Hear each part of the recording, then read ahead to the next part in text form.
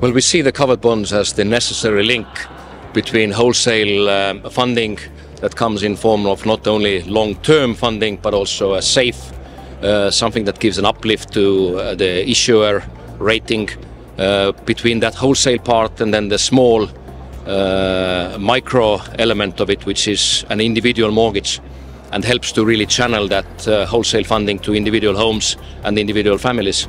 And these days, of course, most important of all that is also to link that to the green transition. How do we make homes more energy efficient, cleaner and greener, and all the regulation that comes in. And I think, you know, the covered bond community also is very clearly turning its attention to that side.